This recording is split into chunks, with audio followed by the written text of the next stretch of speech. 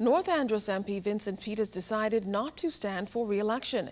In a press statement, Mr. Peet says his decision is final and irreversible, and he has informed party leader Christie and the relevant councils of the party. Peet explained that the decision comes after prayerful deliberation and much consultation with constituents, colleagues, family and friends. Peet says he intends to concentrate more on his legal practice, and hopefully he'll be able to offer himself for renewed service to his party and nation in the future. He thanked North Androsians and Barrie Islanders for their loyalty and love and for the opportunity afforded him to represent them in the House of Assembly for 10 years.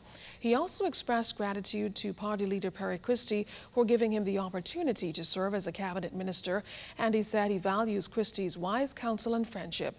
Mr. Christie has accepted Peet's decision with deep regret. He said in a statement of his own that Peet has been a loyal and dependable ally in Parliament and the councils of the party. Mr. Christie said he believes Peet made the correct decision in agreeing not to stand in the next election, and he commended him for his unselfish and sensible position taken in the matter. The PLP has begun the task of selecting a new candidate to replace Mr. Peet.